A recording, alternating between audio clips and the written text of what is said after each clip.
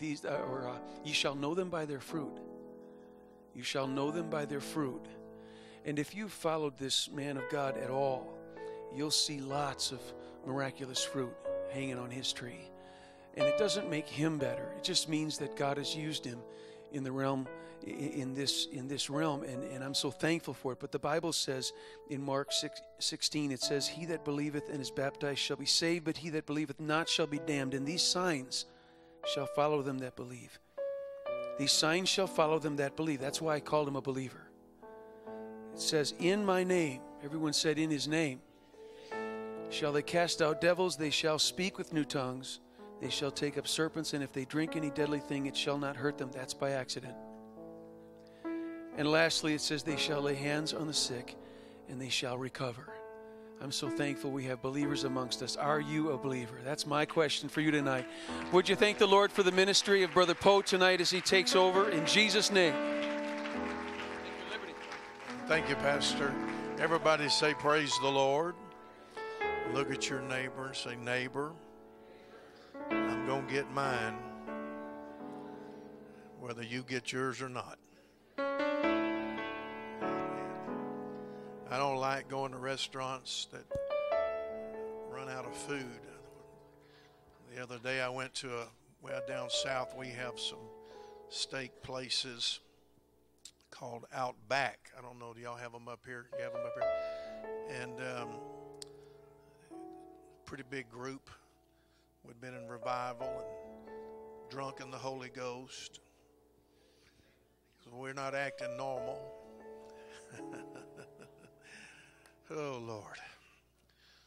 Tired of normal Pentecostals. But anyway, and we're having fun, and the kids order some stuff, and the pastor's wife, she got 3 or 4 kids, and one of them ordered mac and cheese, macaroni. The waitress comes back and says, we're out.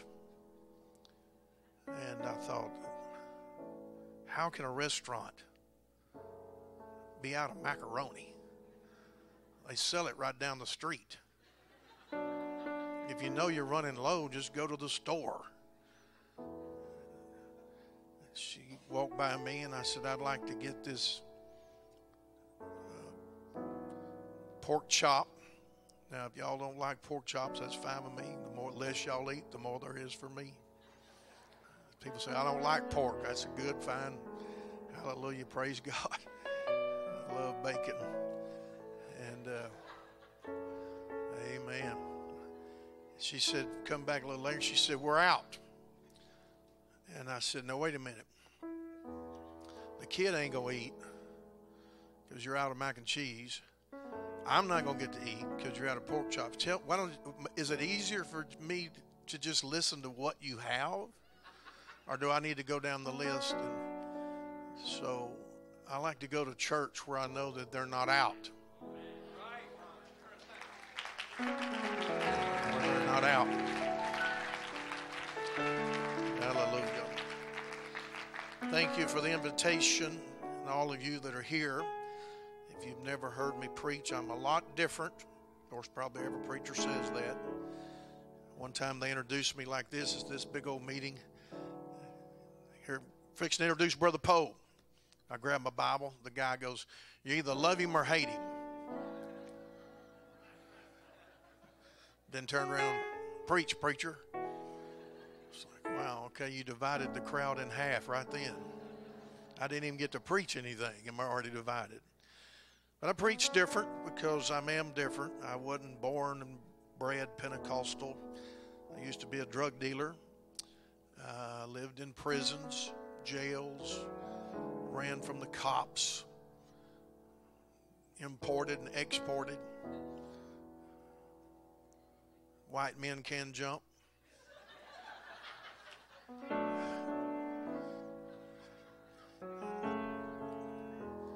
I can leap over 8-foot walls. Used to be able to leap over 8-foot fences in a single bound. And then the Holy Ghost got me.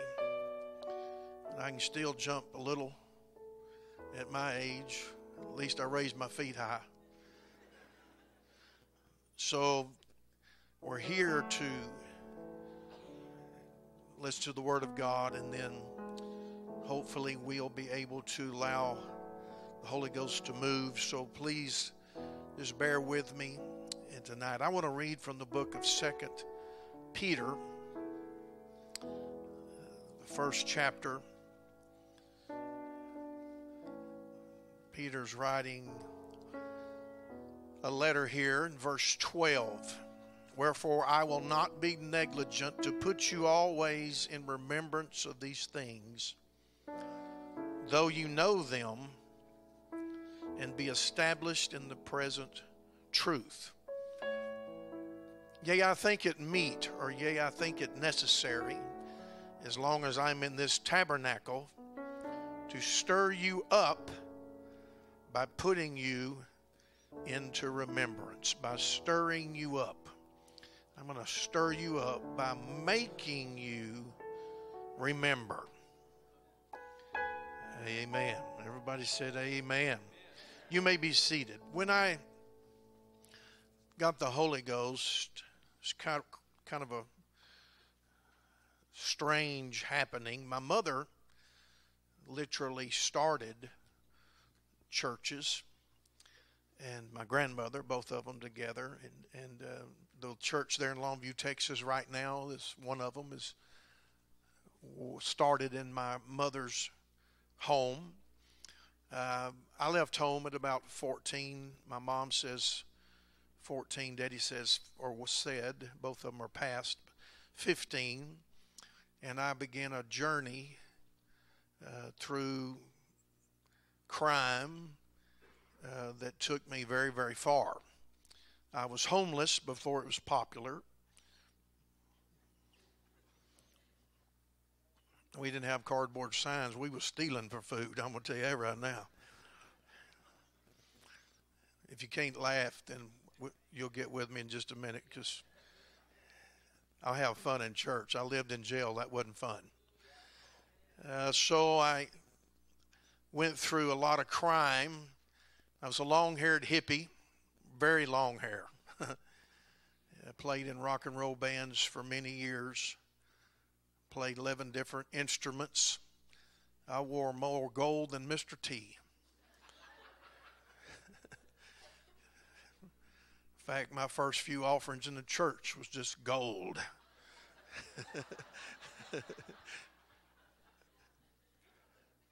And so I wasn't really into church. My mom was. My brother played in the rock and roll bands with me through the 80s. He got the Holy Ghost. I was there the night he went to the altar. We were both there with Mother for some reason. I can't really remember, but he looked around at me and he said, "Hey, man, I got to go to the altar." And I looked at him. I was like, "What?" And we got a joint we're fixing. Y'all don't act like that. Y'all used to do the same stuff. Y'all all acting like, "Oh, my God, I can't believe he said the word grass in church." And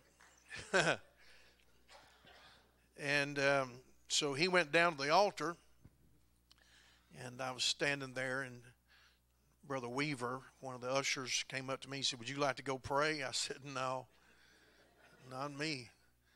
I got to get on the rock and roll circuit here in a few days." And I said, he said, "Well, your brother's down there praying." I said, "Well, that's all right." I left, and I didn't see my brother for probably 10 years. I left my family. And so when I would go to church after they found me, I didn't have any communications with them for many, many years. And after they found me, then Mama convinced me to go to church on Mother's Day, Easter, and Christmas. That's my thing, you know, because they don't preach nothing.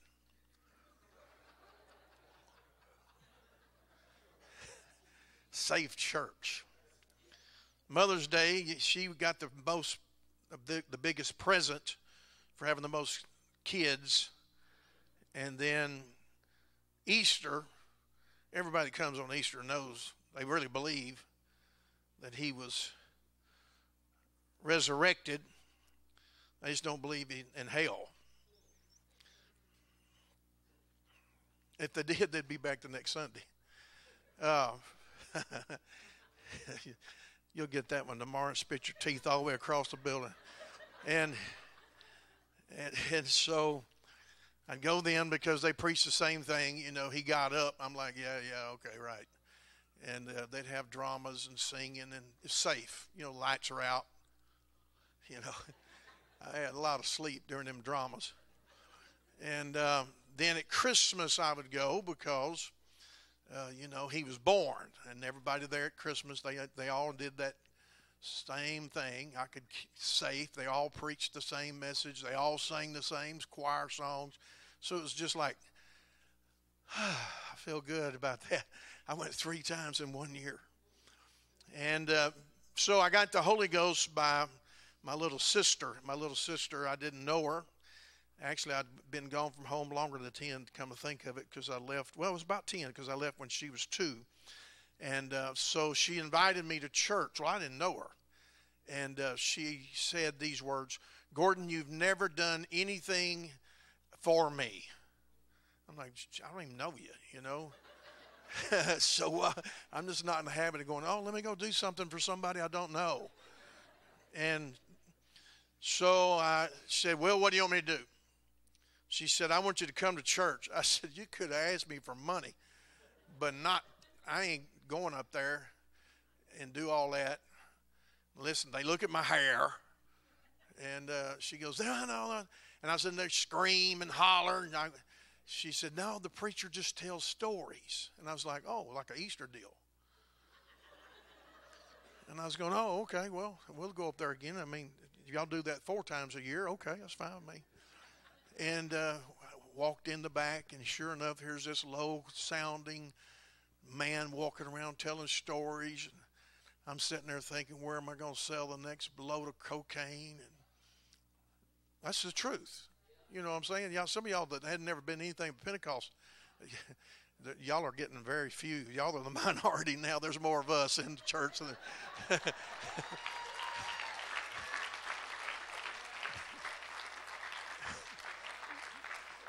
Now you can't ask. All right, everybody's been out in the world, stand. There'd be 2 people sitting down. And so I leave, and it was low-key, altar call. I walked out. She calls me up again, says, Gordon, would you come back? And I'm thinking, yeah, I'm pretty nice stories, you know. That's good for me. Do something for my sister and my mother. So I slipped in the back, and the dude's preaching. When I say the word dude, I'm not disrespectful. It's just I still have his vocabulary from the hippie days, you know what I mean? And I didn't go to Bible college.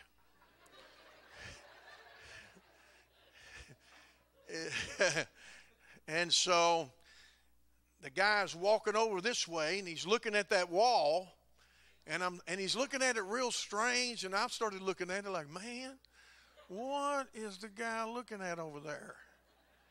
I start leaning into it, and he said, oh, you're back. And I went, I'm back. Oh, no, that's not a gospel song. And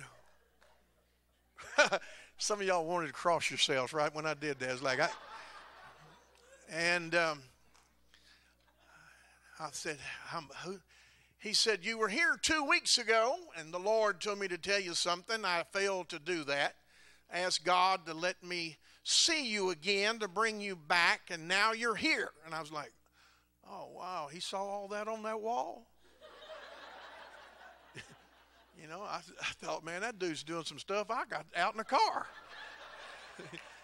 You know, I didn't know nothing about this. And Mama, I was scared of Mama because she'd say, son, I was praying last night, and the Lord showed me. I was like, oh, so you didn't want to talk to her too long. And so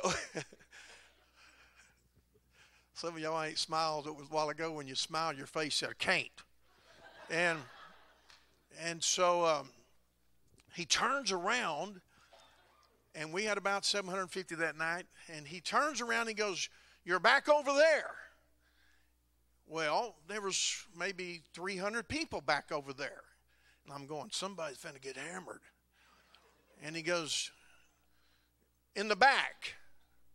And I turned around like, oh, they but 3 rows behind me. And I turned around. He said, you just turned your head. I turned back around. I said, me? He said, yeah. The Lord told me to tell you, you have a short time to live. That you've run from him since you was a teenager.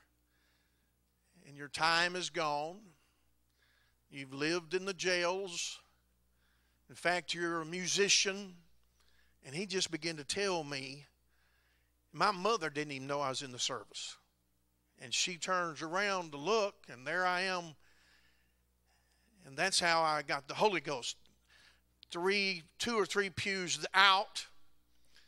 And then I took that long walk. You know how the church gets bigger when you're coming to the altar. You know what I'm saying? Y'all remember that? It's like that door ain't that far away. But then you start walking down this way, it's like a long and winding. And so I stood up to leave. Because ain't no dude going to talk to me that way. See, I was a real bad person, mean. Everybody in that county, they still tell stories. I mean, that's sad, but they do. In fact, people up here told me stories that happened down there, and I didn't even know the people up here in Chicago. I'm like, dude, do I owe you? I've had the Holy Ghost a long time, okay? And so I stood up, and my boots caught on fire. I looked down, and it literally felt like both boots caught on fire. I pulled my feet up just like that, and I was like, my Lord. And so it dawned on me that in the spirit somehow I was hanging over hell, and that I needed to put that fire out. And so I came this way and instead of going that way. And so I came right over here and didn't know exactly what Mama had. I just knew that she had a prayer life. And so I'm a hippie, a drug dealer, rocker. And I raised my hands and I started praying. And the Pentecostals came. And you know, it's the old proverbial, pour your heart out. The guy on the other side's saying something like, tell God all about it. And so I thought that's what they meant for me to do. So I started saying, God, I left home at 15. I was dealing whiskey to dry counties in Russ County by the time I was 16. And got caught. I thought you had to go down this list. And so I started going down the list, and I can see y'all leaning into it. Tell me more. Focus prayer group. And tell us what we need to focus on. And can't stand that. And it's like if you're praying, you got to focus, okay? I mean, you cannot pray without focusing. It's like, oh, you can't? No, you can't. And so I began to talk and tell God, when I was 16, I was put in the Gray County Jail. When I was 16, I got put in the city jail. And I was going down there, and Bob Eddy, this is one of the men that's on my right. Now, I didn't know him then. He's going, go on with it. Tell God all that. And I'm like, all right, we'll be here a while. And I started just telling the Lord all this stuff. And I didn't know, I could just, now it's kind of funny because I'm just serious. I'm like, oh, and when I was 18, I shot the Rear Admiral's boat over there in Charleston, South Carolina, and sunk the boat. And I was like, what? And robbed those people out there in South Carolina. And then pretty soon I get up to 21, and Brother Johnson says, excuse me, son, just tell God and everything else. And I opened my eyes, and I said, we're not finished. He said, just tell him everything else. He said, there's policemen that go to this church. And so I get the Holy Ghost. And I turned around, and I was so happy. When you get the Holy Ghost, you turn around, and everybody wants to hug and kiss and all that stuff. You know what I mean? If you get the Holy Ghost, you're happy. You can't have the Holy Ghost and not be happy. That's an impossibility. You can't turn around and go, oh. You cannot do that. It's not, because the Holy Ghost is joy. You turn around and you're happy about it. You're like, wow. Man. In fact, I was so happy I turned around and went, what a rush. Yeah, just like, and I'm talking about in the 80s now, the Pentecostals didn't even know what that meant. Well, there's a rushing mighty wind we know about.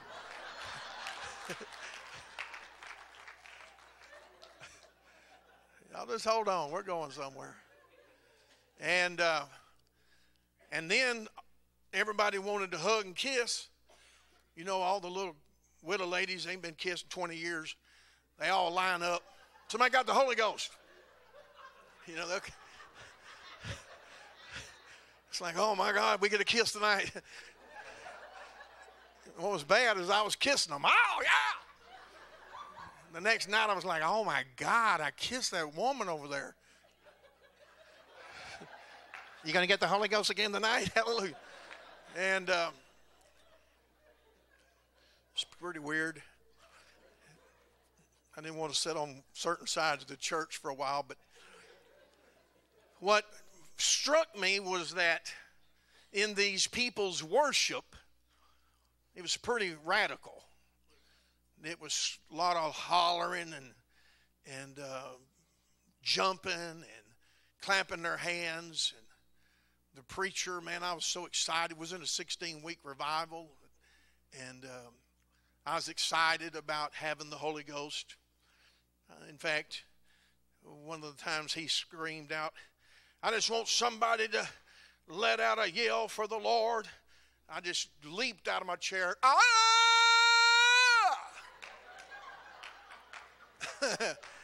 Ain't nobody in that church ever heard that.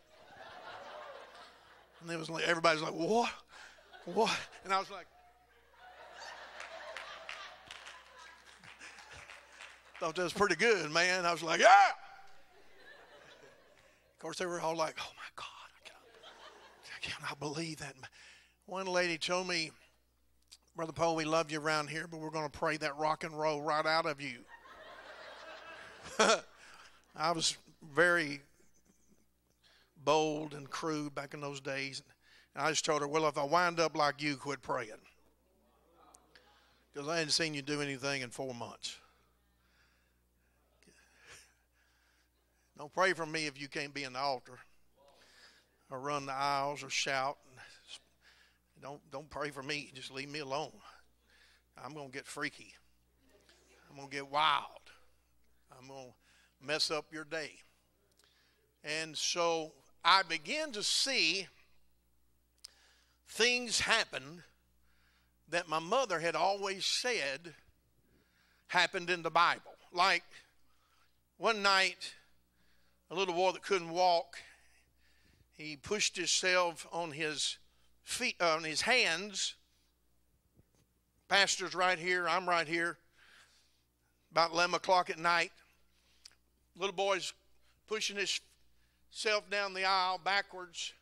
Mother's right here. Sobering service. Suddenly, little boy spins around, stands up, walks over to his mother, pulls on her dress.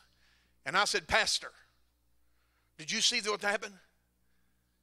He said, no, what happened? I said, look at that little boy. He's standing and walking. So I realized that what my mother said happened in the old days still happened. It just depended on where you were at. It depended on the power that was in the building.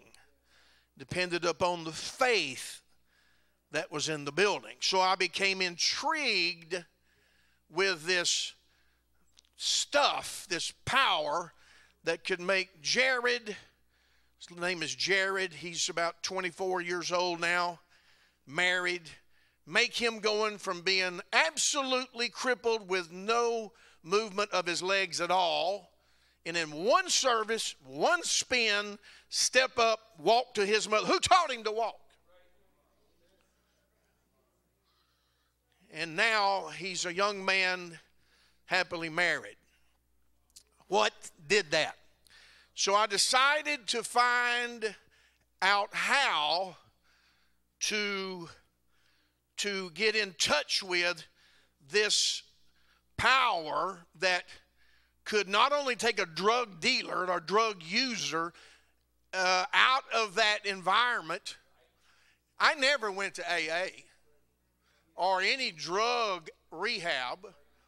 I got the Holy Ghost, and it just...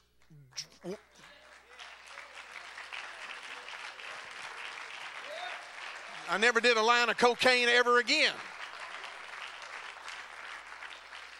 Of course, I wanted out of it.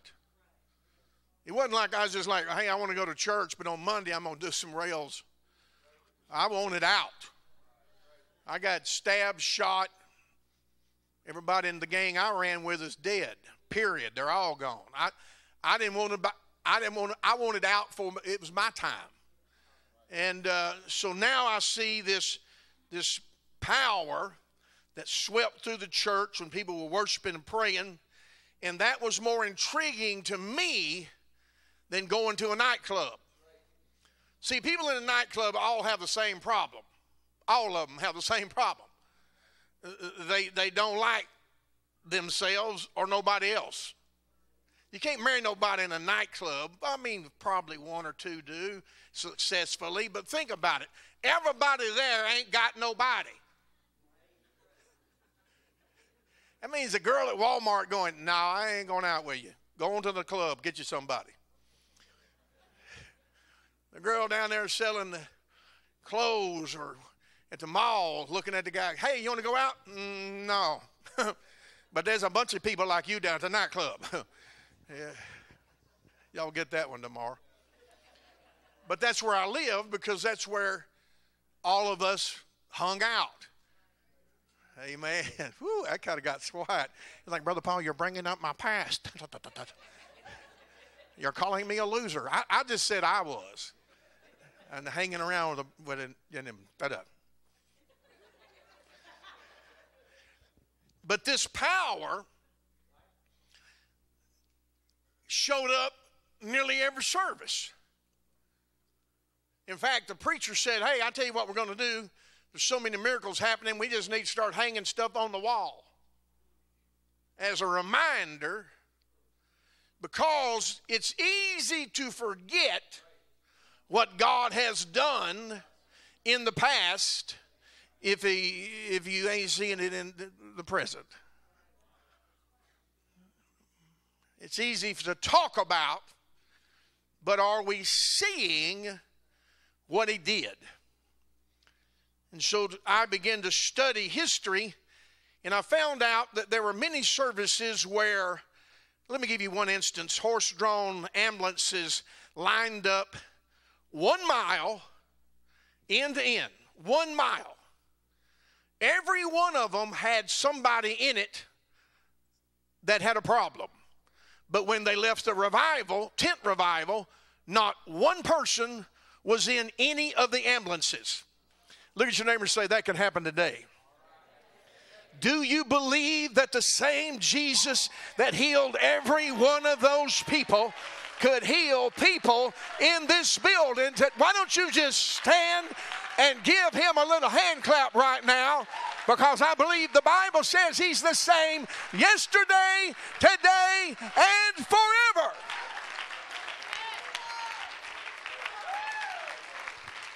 Hallelujah. Thank you, man.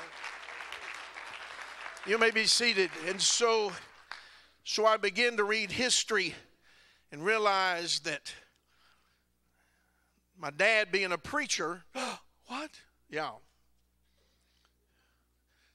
There was two of me. I talked to myself. Y'all won't talk to me. I'll just laugh at my own joke. And that I saw this stuff when I was young and didn't realize what I was seeing. And so it started me asking Mom more questions, like, Mom, the time that, see, back in the old days, they didn't have heaters in the baptistries. My daddy built a 6-inch pipe, burner on the bottom, came up through the floor, in through the baptistry, so the pipe got hot. And that warmed the water in the baptistry. If we'd have just known that would have caught on, we could have been wealthy. But Daddy's just like, people are complaining about the cold water. And I was too young to know I could have made money off of it. I made money off their hairdos. Back in the days, that ladies would, I don't know what you call it, but they'd save the hair that was in the brush, and they would put it like a rat. Right here, they just ball it up, and then put it right here, and they'd swirl their hair around it. They'd get to shouting, they'd fall out. I'd grab them. Sell them back to them in the garage sale.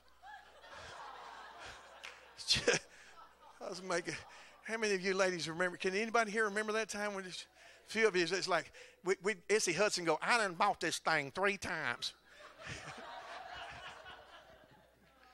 Yeah, I had to make money. And so this lady, he would always say, when you come out of the water, do not touch the pipe. Because boiling water, boiling water all around it. This lady came up. Of course, the kids would all gather around, came up, started shouting. First thing she did was reach and grab the pipe.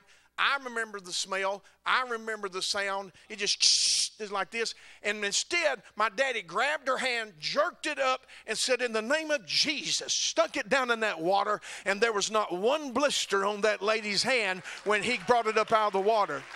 If Jesus can do that in the 60s, because the Bible says he's the same yesterday, today, and forever. I still believe he's the same today as he was back then. Is there anybody in this house believes that with me? Somebody scream, he can do it. Shake your neighbor, say, he can do that. You can be seated. Let me go a little further. So, it reminded me that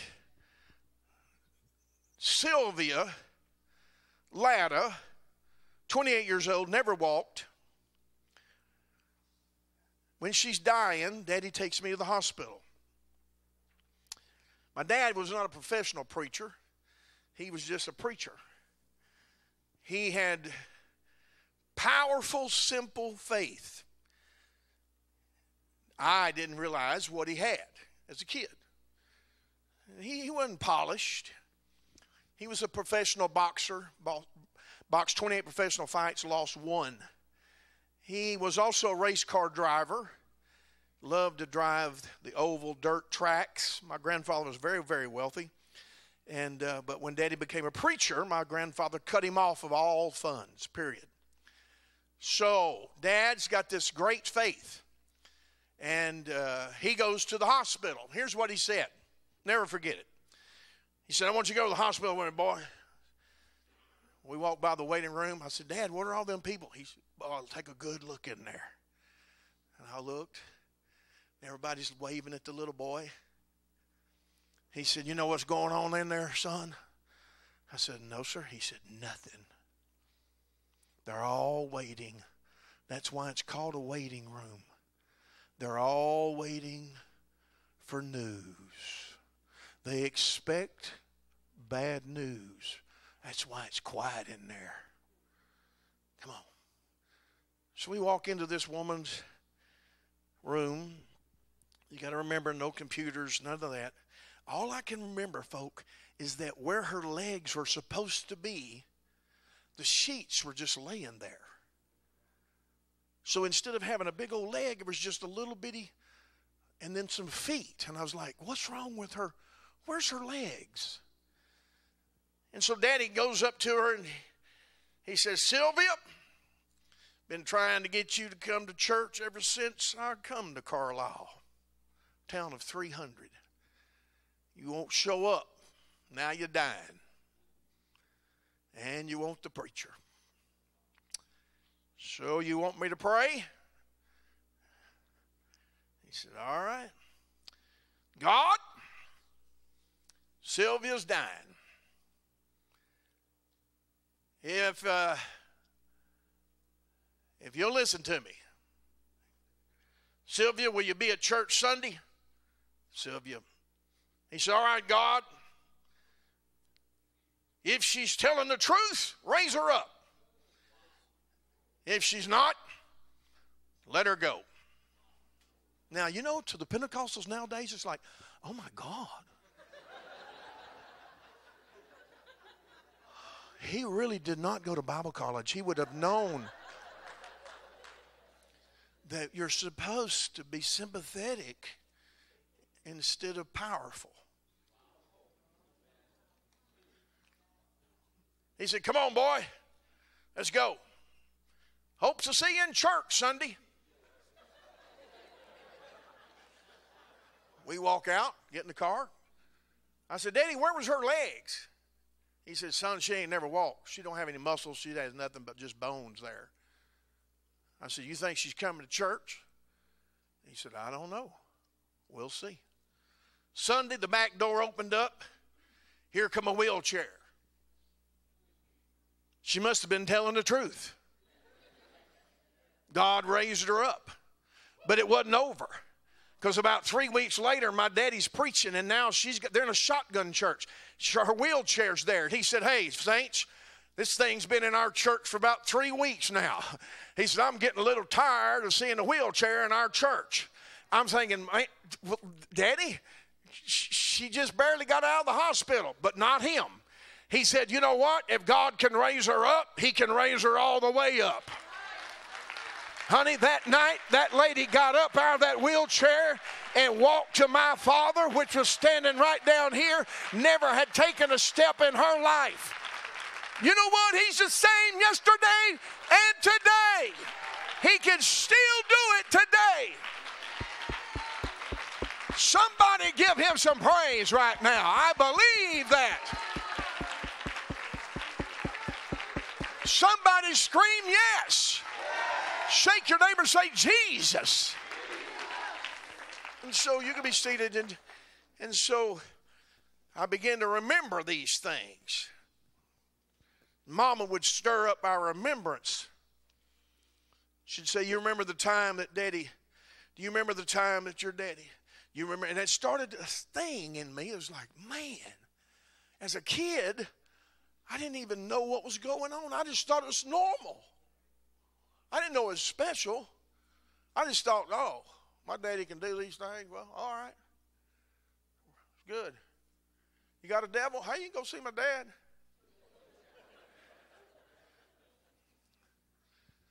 Something wrong with your hand? Hey, you can go down there to my dad. Just thought it was normal. But now I'm in this modern church. And I think that the church I'm in now is the same copy, and it was. It was amazing. It was like, dude. So I didn't venture out because I was so mesmerized by all the power and the shouting. I remember the first time them boys took off running. I asked Mama, I said, cops, where are we running from? I was ready to run, boy. I was like Jack Rat. Uh-oh. Now, y'all know, man, I see these guys running by me, my left. Hey. What's going on? Baba said, they're running. I said, from who? From what? Because. I said, no, that's not an answer. Well, because they love the Lord. I said, they can just run? Yeah. I said, oh, okay. So I just took off running. I was waving at them.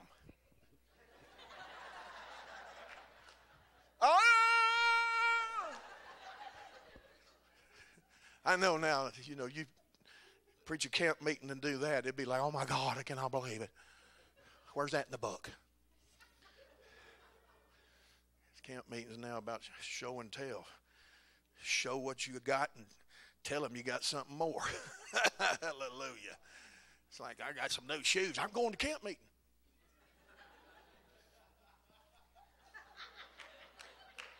You know I'm telling you right. And so I ran the aisles and I jumped. I wanted to get part of that healing stuff. I really wanted to, man. It was like, I freak out. I was like, man, can you? Sis, I know you've been in there. Sis done got up there. Oh, Jesus. I saw you. I seen that hand clap 25 years ago. And she ain't coming. She said, oh, Sunday, I ain't coming now. And that was fun. I love it. And so I went to the hospital. And I'm thinking, they can't run from you. They're all hooked up. I'm just going to go in there and try it. Now, I didn't ask the preacher. I'm not telling any of you young men to do this. You got to figure, I've never been in a box, so I didn't come to Pentecost in the box. So I was always out of the box. That's the reason I was always in the preacher's office. And so I went to the hospital, and I'm thinking, man, this is where you practice. Because the preachers always go to the hospital. In my mind, I'm thinking, dude, that's what they're doing. They're going up there, and I can just go in there and practice. So I went in there and got me some oil, just like I saw down here. Get me this oil thing, talk up in there. And I walk into these people like, hey, how you doing today? People on the respirators and all this stuff.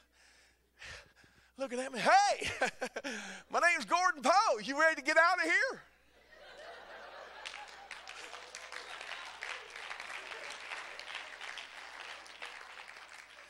Gonna pray for you. Take my oil out. I'm gonna pray for you. I'm gonna put some oil on you. And the people,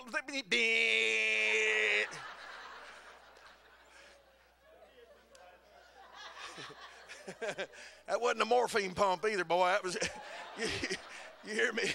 And the cops come in like, took me out that front door. Don't ever come back up here doing that. Yes, sir. Yes, sir.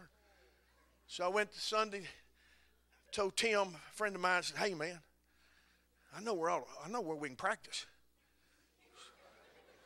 I said, I went to the hospital, man. All them people up there are hooked up and see, man, I said, here's what we got. We got to kind of trick the cops. He said, well, what do you want to do? I said, I go on the third floor, you go on the first floor. They can't get us both.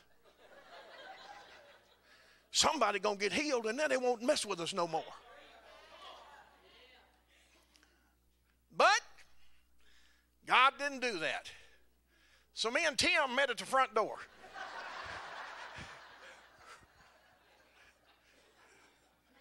And then Sunday we met in the pastor's office. But I wasn't going to get discouraged. So I went to the black side of town. Because the white cops ain't coming over there. And we inhabit 3 black cops. I dealt drugs on that side of town. I was a white guy, could go over there.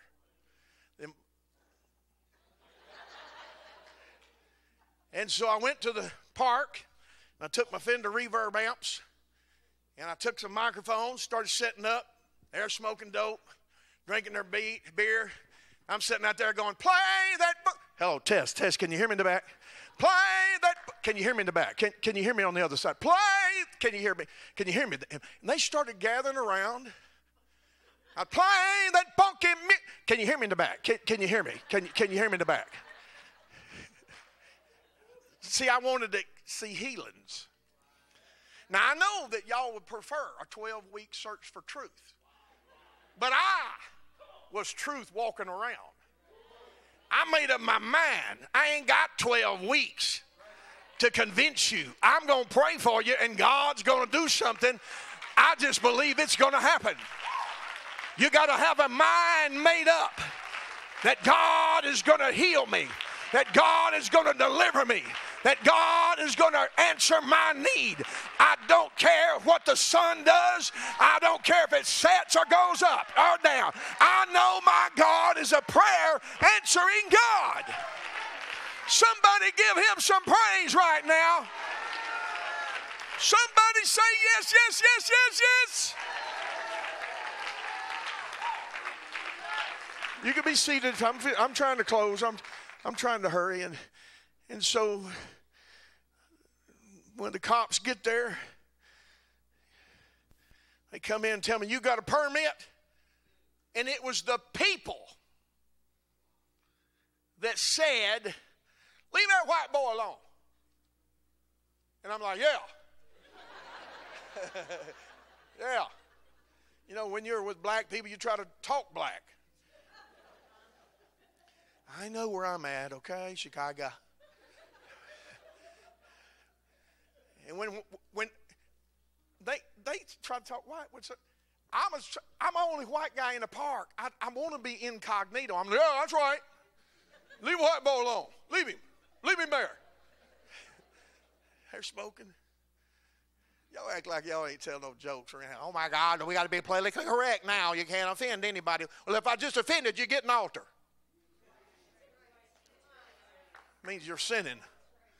Can't tell no jokes in church because everybody's got their little offensive spirits. Get over that mess. Woo, boy, don't get me started on that one. And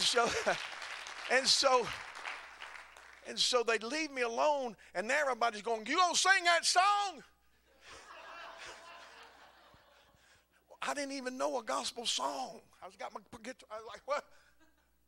Well, yeah. So I played and sang, play that funky music, white boy. Play that funky music now. Woo! Aren't y'all glad I got the Holy Ghost? Woo! Mick ain't got nothing on Poe. Well, y'all don't shout in church. I might as well do something. And then after that, I started talking to them about God. And all of a sudden, they started putting the cigarettes down. They started dropping the dope because I was stirring up their remembrance of what their mama had taught them. And their mama had taught them about a one God, taught them about a healing God, taught them about a saving God, taught them about a delivering God. I'm here to stir somebody up tonight to remind you that there's a God that still heals, there's a God that still delivers, there's a God that still saves, there's a God that still does everything he's ever done. Somebody holler amen. You can be seated. Yes. But the world doesn't want us to experience, much less Satan. Because if we take the healing out of the church, then we're just a church instead of instead of his. If we decide that we can do without it and survive, you can't. Nobody ever has. Nobody ever will. Because healing of a body is the testimony of a powerful Christ. It's the power that says, Poe can't do it, but God did it. So how can I argue with it? See, people could say, in fact, one time there was a blind girl there in Texas, got healed. She couldn't see, in a wheelchair, hands crippled. Prayed for her. I personally saw a light shoot by my eye and hit her. I took her glasses off to see if she was really blind. And a light hit her in her pupil, and out of that dark mass, a pupil sprang. Fire! I was the first thing she saw. I saw this streak of light. But then there were other people who went, well, were you blind? But see, she's been in a wheelchair, hands. So God heals her out of the wheelchair. She stands up. She walks around. Mama had never been in Pentecost church. Now Mama's screaming, what are they doing to my baby? I said, if you'll just be quiet, God will finish the work. But she had never been around it. So she's freaking out because the daughter is looking around screaming. See, blind people don't look around and go, my, so nice to see you. Wondering what you look like. That finger description was wrong. They just scream. It's like, oh, hey, oh, hey, hey, oh, hey. And I go, come on, keep walking. Now she's walking, oh, hey, and her hands are, oh. And the Holy Ghost said, tell her to take her braces off. I said, ushers, take the braces off of her hands. And the hands are out like this. The mama said, her hands will fall. Those braces. I said, if you just keep out of this. Because see, there's always somebody that can't even believe what they're seeing. You've got to go past that person and say, I don't care if you believe what you're seeing or not. I am experiencing a healing. I'm experiencing a miracle. I have a God-given right to experience all the glory and the power of the Almighty God in this house. Shake your neighbor and say, that's me. Shake your neighbor and say, yes. We undid her hands, and both of her hands sprang out. Her mother come running up there again and said, what is this? I said, if you didn't know what this was, why did you bring her here? You could have brought her to any church in this city, but instead you heard that there were some Pentecostal preachers holding a conference and you brought her here. You just didn't expect God to show up, but now that he did, raise your hands. God's about to give you the Holy Ghost. It wasn't but about 10 minutes. Both of those people are speaking in tongues. We baptize them in Jesus' name. I'm here to tell you tonight that same God is here in this house to do the same things that he's always done. Come on, give God a little clap right now. Clap your hands and magnify. Magnify him. Magnify him. Magnify him. I believe it. Look at your neighbor and say, I believe it. Now, if God does not want to do that, why don't we have something in the Bible that tells us don't try it? One of my friends says, Poe, everybody you pray for gets healed. I said, nope. Really? Nope. What do you do? I go, next. I don't know what you have. I don't know if you want it. There's some people just like to get prayed for. They love it. They don't even have a wrinkle. It's prayer time. Elders are going to pray for people.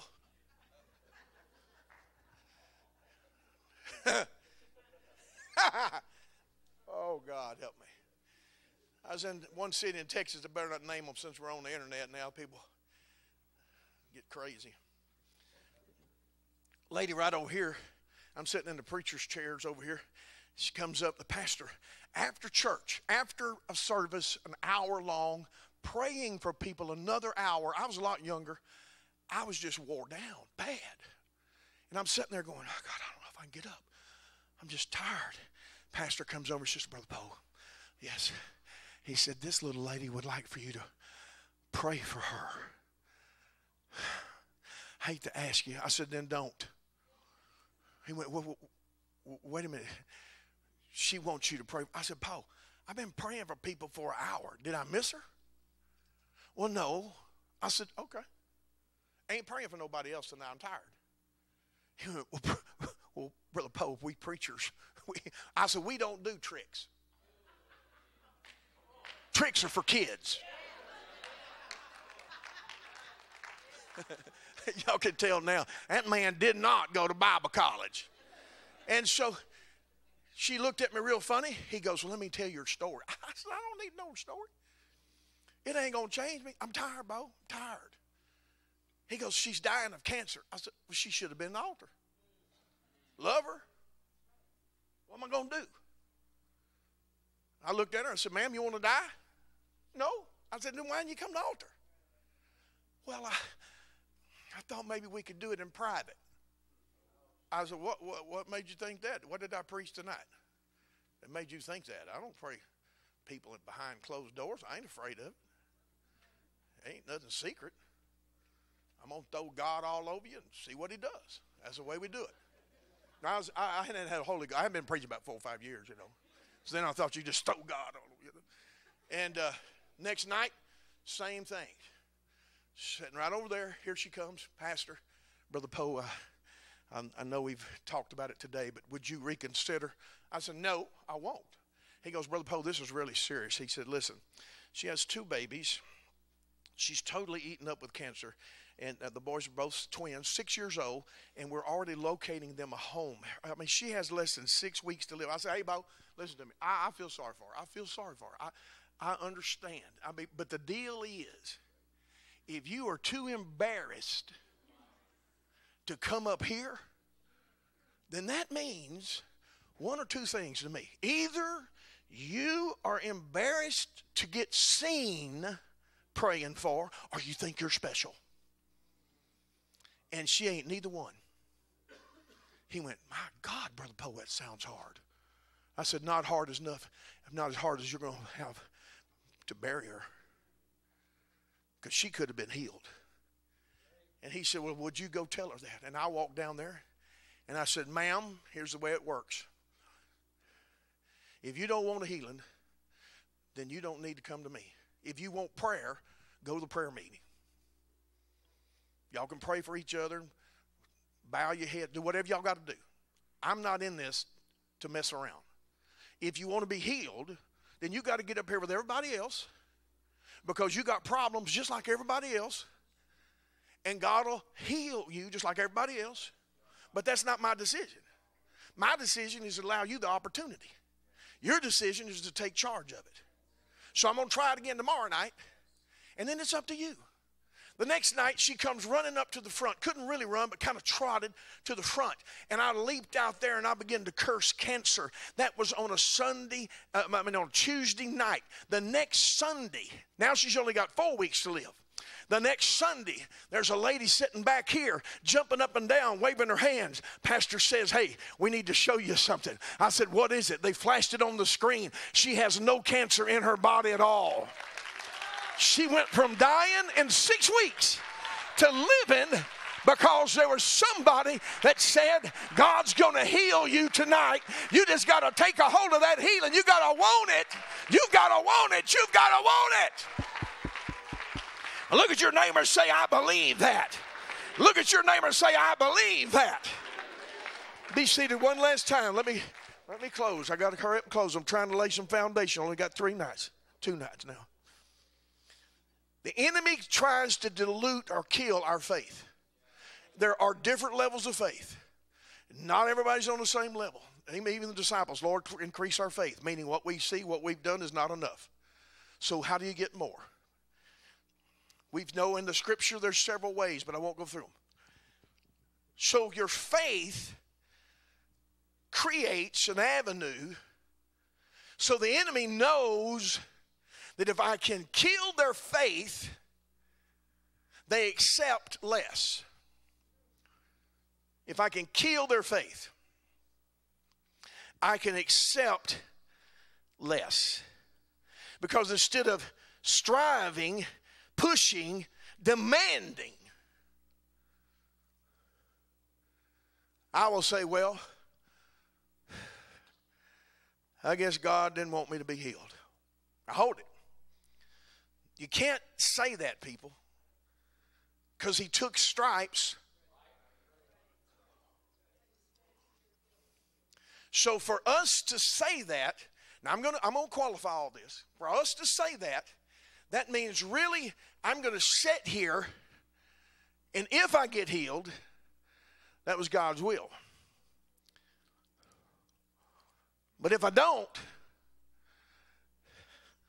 I guess I'm not in God's will, because His will is His Bible. So you're putting words in His mouth that He did not say. The enemy dilutes our faith because we're always looking to the weakest link to figure out how to justify little faith. Justify low faith to no faith. So if I can justify the little amount of faith that I have, then that allows me to continue to come to church, to feel comfortable, by not receiving what I claim I want, but I just don't want it bad enough to demand it from my faith. And so the enemy knows to dilute our faith, to kill our faith, to destroy our faith, that is the key. That is the unlocking of the spiritual kingdom. If he can kill that faith, you cannot not unlock that spiritual kingdom. You can't exercise your rights as a child of God except by faith. And so therefore the enemy comes in and he destroys the church's faith. Because he knows if I can destroy them, they become a one-dimensional church and they're satisfied with one getting the Holy Ghost every Easter. So instead of us, and I know this is a long service, but I'm laying some foundation here. Instead of us being excited and having thousands and hundreds get the Holy Ghost, now we've been reduced to 1, 2, and the enemy's going, I don't care, y'all live in Chicago, there's 3 million people up here, you get 1 or 2, I don't care. Because when the Holy Ghost was poured out in Chicago, thousands were getting healed. Read your history. When they kicked him out, Parnham, Al Capone came in. Same place, every place across the nation where there was great healings. As soon as the people rose up about these people, God removed them and crime came in. And Chicago has never been the same. So now we're fighting not an awesome demonstration to where the Holy Ghost has so much power that it has liberty. Now we're fighting a cloud that has learned how to control this metropolis area and allow a little sprinkle in 3 million people. Then that's not God's will. That can't be God's will. Because Jesus would go up to cities, and the Bible says, how many of you believe the Bible? It said he turned the city upside down. And they got so ticked off that they threw dirt in the air at each other. That's pretty bad. The reason they got ticked off is because so many people getting healed, it drained all the churches. The reason they hated Jesus was not because he healed people. They were losing money because he was healing people.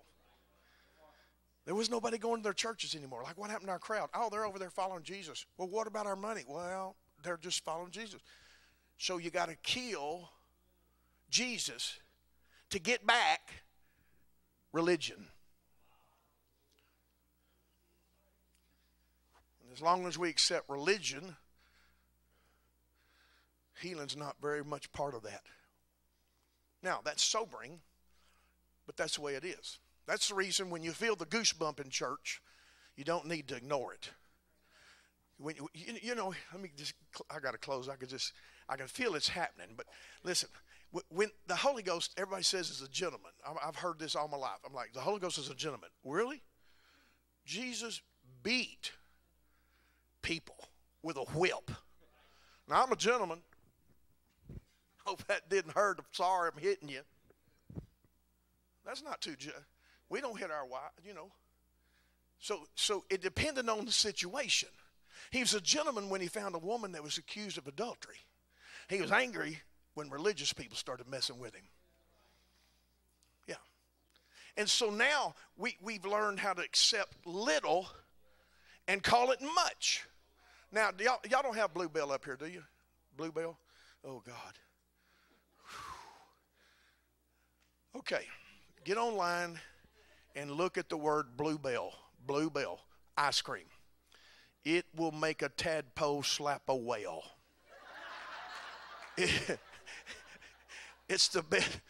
It's the best ice cream if you ever eat it. I have friends in California ask me, "Will you just send this to us?" You know. Now they've got some out there.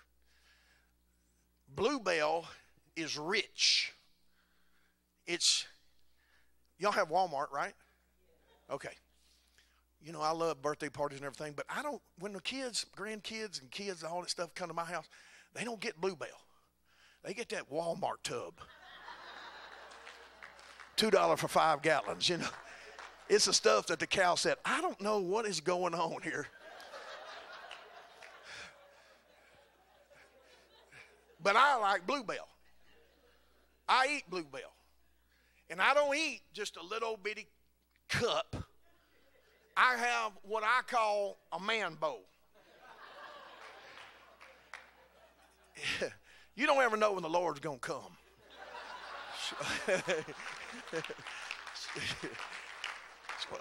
And I ain't seen scripture that it's up there, so I'm going to get it right here.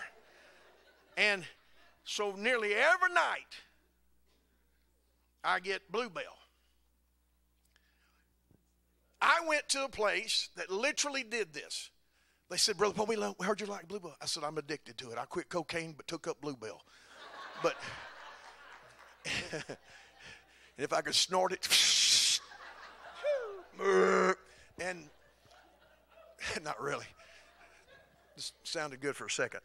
And so the lady, she's one of these, and you know, if this is the way you are at your house, that's your business, but she's one of these real foo-foo ladies, you know, everything was real pretty and beautiful. Like my wife is very clean, neat, and all that stuff. I'm an East Texas redneck.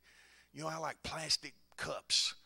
I don't like little bitty cups where you got to go back and go back and go back. I don't like all that. I want some styrofoam jug, fine with me, you know.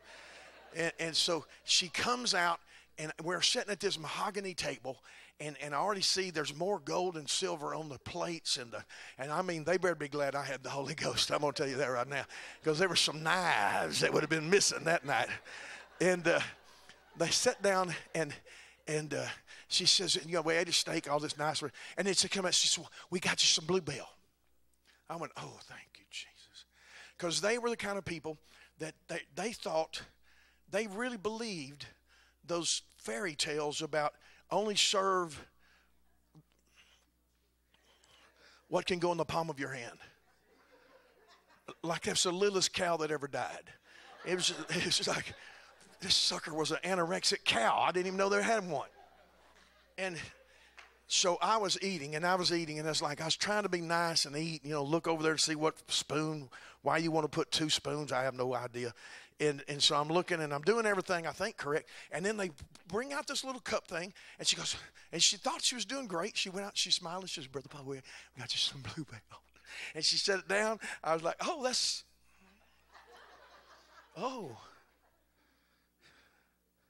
nice. That's. She said, we heard you like chocolate syrup on your Bluebell. I said, yes, I do. And she went like this. I was like, I mean, the thing was this tall. And I was like, this right here ain't going to be satisfied with that. I'm telling you right now. And this used to be my chest. And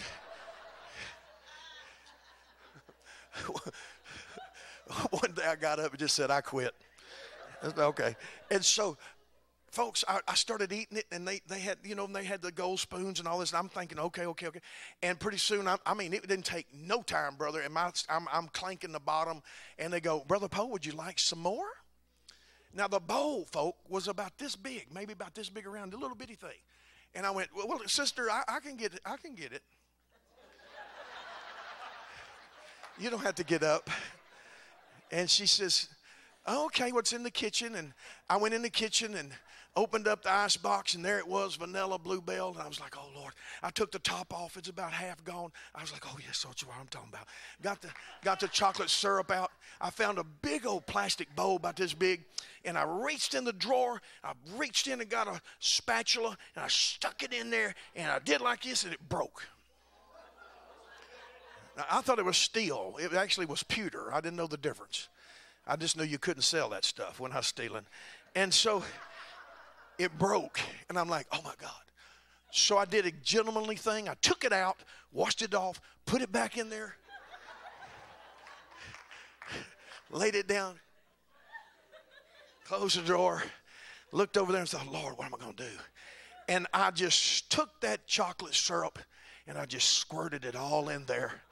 And I walked back in, and the pastor said, my Lord, you didn't leave anything for anybody else? I said, if you don't want it,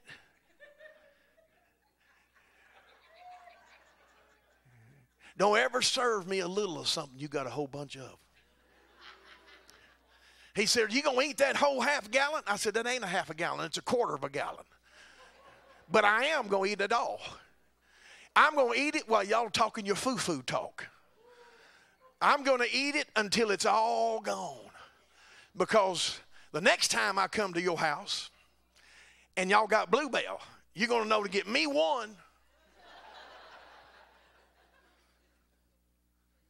Yet we're satisfied to come to the altar and get a few words.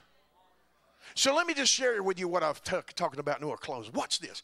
The Holy Ghost has never really come to the church and just started drop kicking people like, "I'll tell you right now, you're going to praise me." Bam! And he jumps out of the people. And then, yes, you're going to, and it's ping, ping, pong, ping, ping, ping, ping, pong, ping, pong, pong, pong, pong, ping, ping, pong, pong, pong, ping, ping, pong, pong, pong. What he does is he walks through the church and he says, "Hey, you got a little bit of faith," and just, and you feel that little, whoo, like, man, I ought to run, but man, I ought to just stand up and holler hallelujah. But my God, what would they think? Somebody just, I think I'll just stand and clap my hands and holler hallelujah right now. But, man. And the Holy Ghost does like that. It just that little, praise me. And you go, Lord have mercy. And it's like, okay, if you don't want to, I'll go over here. I'll go over here. And I'll go over here. I'll go over here. And there'll be one or two that'll praise me. And they're always looking weird because the rest of the church is thinking, wonder what they felt to make them get up and go crazy. It was just that little. One lady described it like this, and we'll close. She said, "Brother Poe, you've preached here for 16 weeks, and you've got this church so messed up."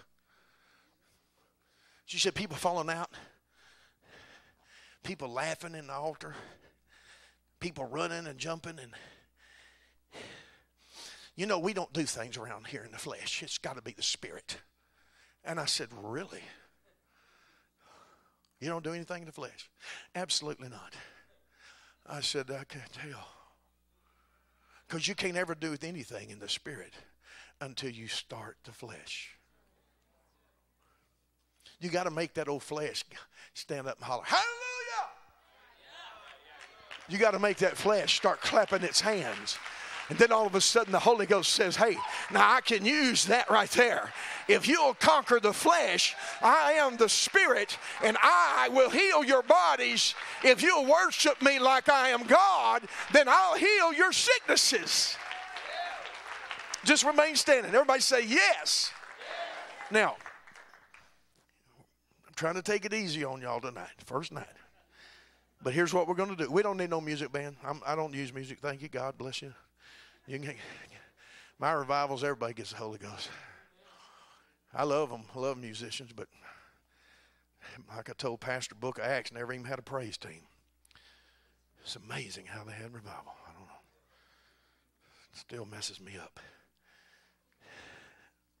Musicians play for us, and they go to backslide.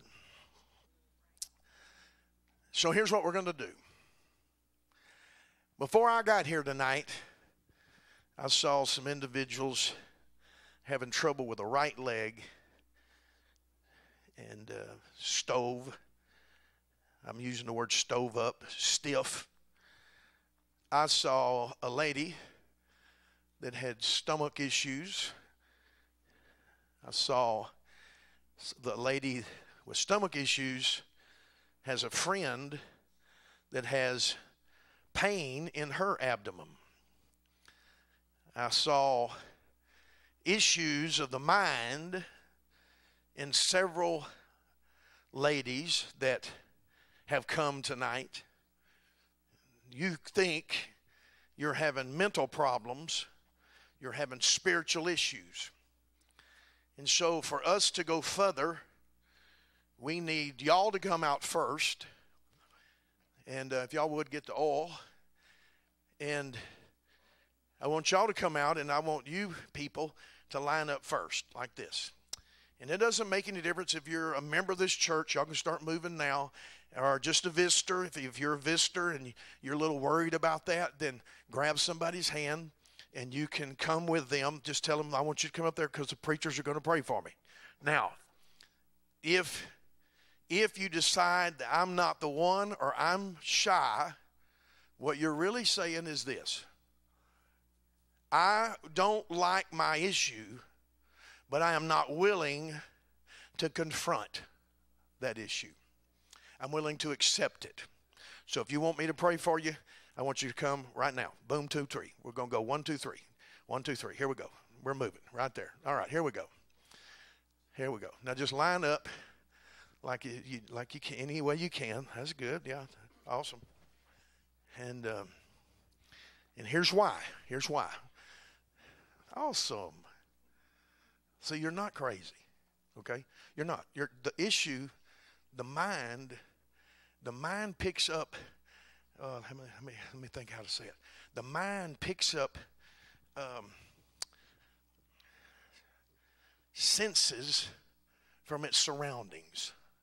Okay, so when you surround yourself with issues, your mind is like a sponge and it starts soaking up those issues, and the issues that were not yours now become yours simply because you allowed the brain, the mind, not the brain, but the mind, the soul to soak it up, see? So now you do have the issue, but it's really not yours. It was something else's. And now because of who you run with, who's around you, who's talking, who you're listening to, who you're not listening to, things like that, now you got an issue. And so tonight is the night you wring the sponge out, okay? And you say, wait a minute, I'm starting over in God.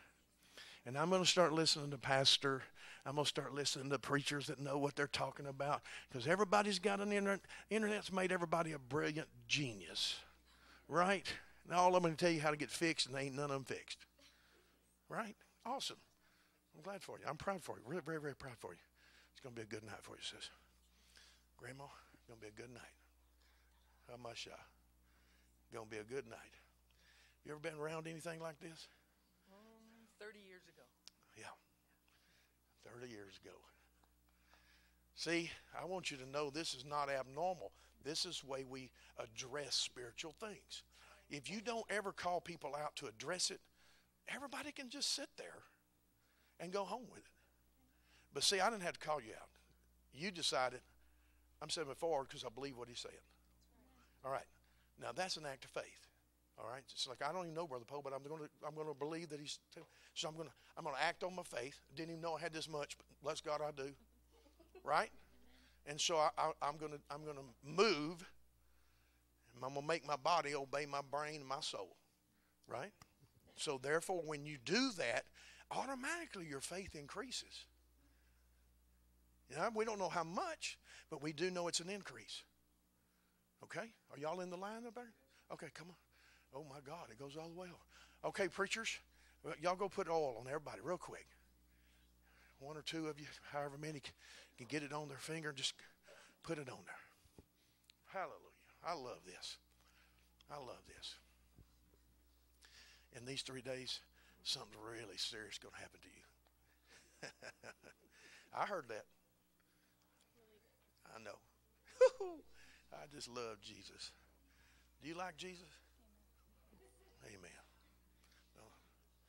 We're going to pray for everybody. Don't pray for them yet. Just put the oil on them. Just put the oil on them. Just put the oil on them.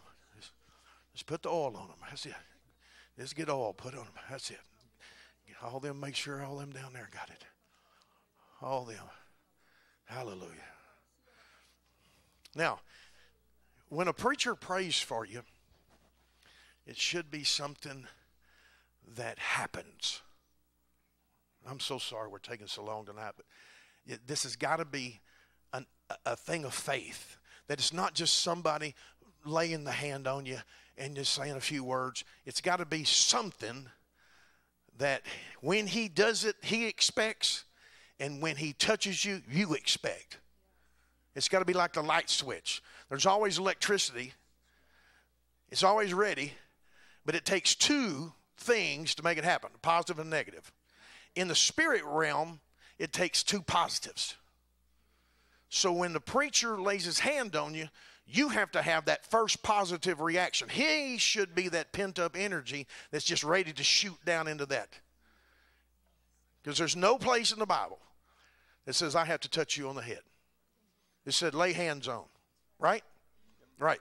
So I have to believe that I can touch you on the shoulder, wherever the Lord tells me, touch you on the arm, touch you on the hand. If the Lord tells me to touch you on the cheek, and it should not matter to you where I touch you as long as it's not inappropriate. Right? Okay. Then you accept that as the will of God, because God told him where to place his hand, and you're receiving that electric or the Holy Ghost. Right? Okay. And so we're going to pray for you. And God is going to start doing some things. This is going to be a slow build-up. It's going to be a build-up. It's going to be a Holy Ghost build. Yeah, I saw both of your feet in quicksand. Both of your feet in quicksand. Standing in quicksand. You have to leave that pool.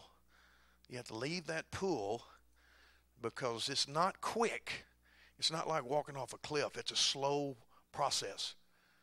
And when you leave it, it's going to be a little sticky, but when you leave it, you'll realize how bad it really was. When you try to survive it, you can't. Nobody does. How long have you been in the church? Your whole life. You've been in this church your whole life?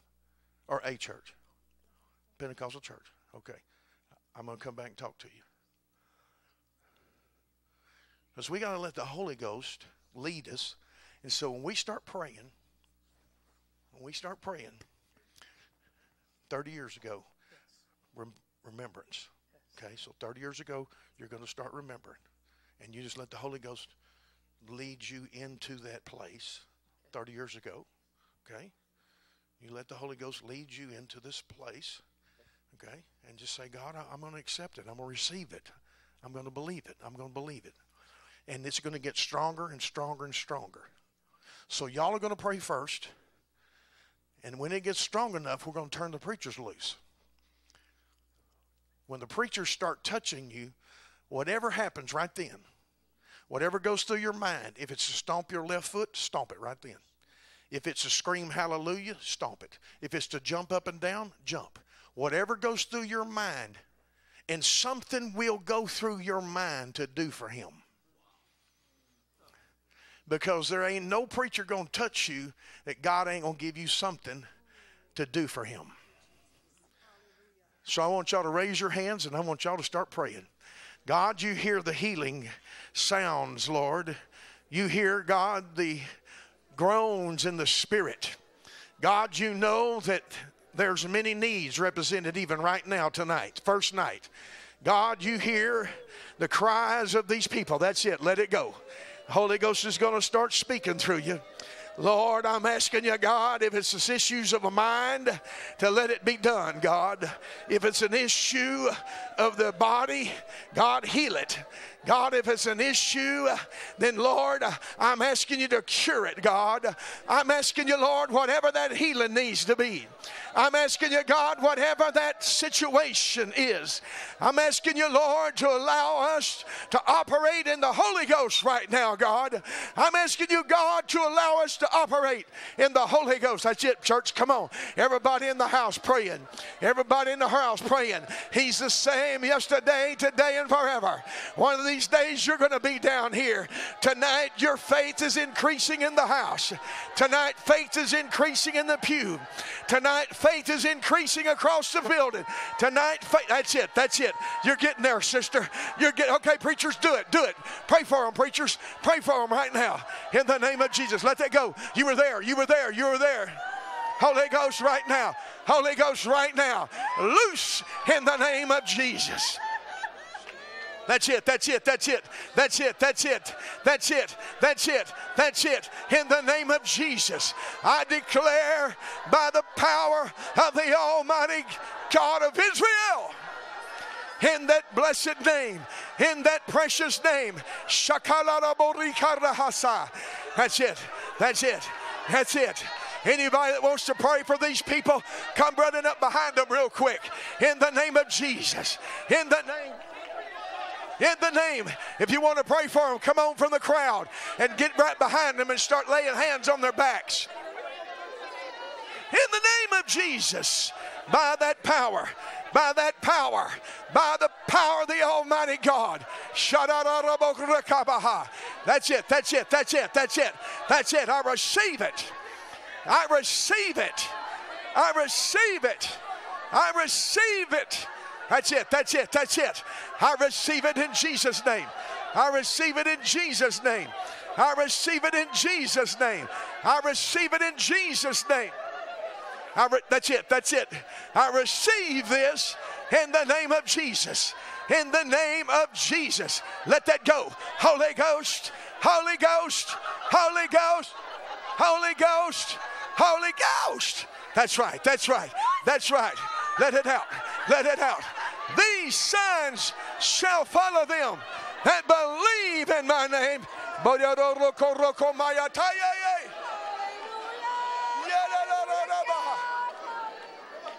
Come on, pray across the building. Praying across the building.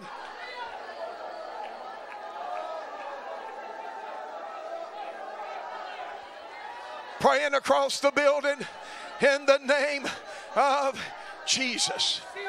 In the name of Jesus. Right now, God. In the name that's above every name. Right now, I declare, God, healing in Jesus' name. Healing in Jesus' name. Healing in Jesus' name. Deliver the minds. Deliver the spirits. Come on. Deliver the spirits. Come on. Deliver the spirits. Deliver these people's spirit. In the name of Jesus. In the name of Jesus. In the name of Jesus. In the name of Jesus. In the name of Jesus. In the name of Jesus. We are calling upon the name. We're calling upon that name. We're calling upon that name. This house is a house of prayer. This house is a house of prayer. This house has become a house of prayer. Angels are walking in the parking lot. Angels now are walking down the aisles. People are receiving the Holy Ghost. People are praying back through.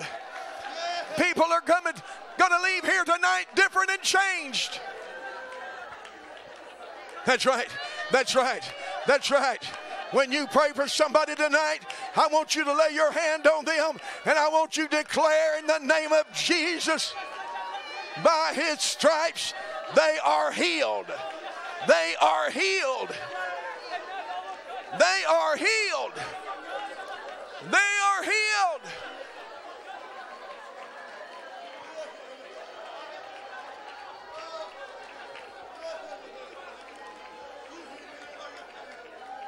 That's it. That's it. Come on, that's it.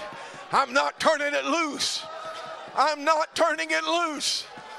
I'm getting my healing tonight.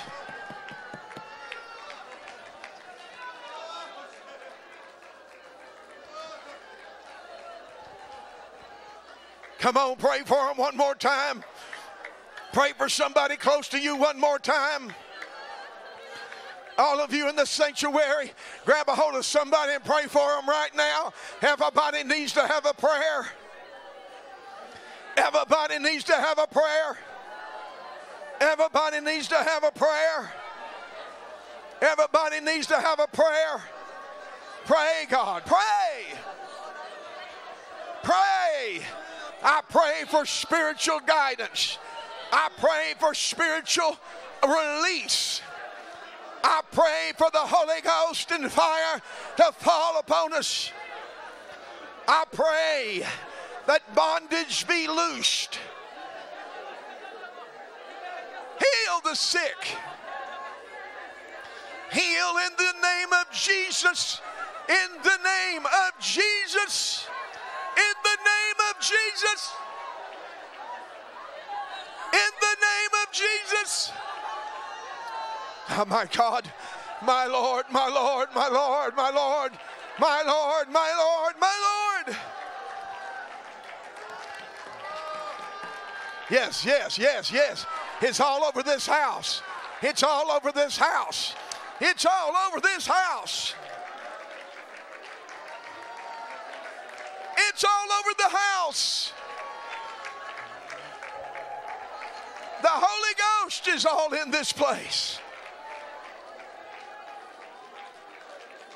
Lay your hand on somebody again and pray God to release them. Release them, release them, release them, release them.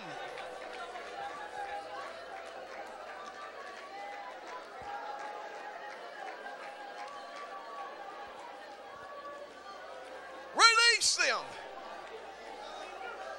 Release. Release these people. Release these people.